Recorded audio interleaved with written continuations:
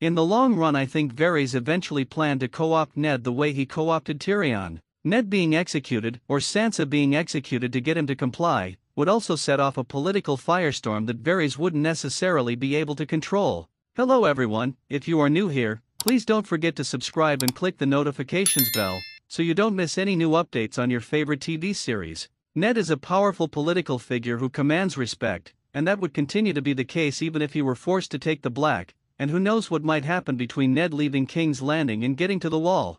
He's the sort of guy who could, say, vouch for fake Aegon when he shows up, or give him advice or guidance, etc. He could be useful, but not if he's dead. The Starks are also carrying out war in response to Ned's capture, the only way to head that off a conflict that Varys can't easily manipulate and that probably isn't what he wants going on when Aegon shows up is for Varys to convince Ned to play ball and take the deal. Finally, Varys and Littlefinger are in many ways fighting a proxy war here. Varys would know that Ned's capture had Littlefinger's fingerprints all over it and that Baelish had engineered this. I'm also convinced Varys knew all along that Baelish and Lisa had killed her and he knew what Littlefinger was capable of. Even setting aside the other stuff, if Varys wants to head off Littlefinger's ambitions, it's in his interest to do what he can to get Ned to take a deal and get out of town. He just didn't anticipate that Littlefinger would get to Joffrey and convince him to buck the plea bargain and execute Ned, something Varys didn't want.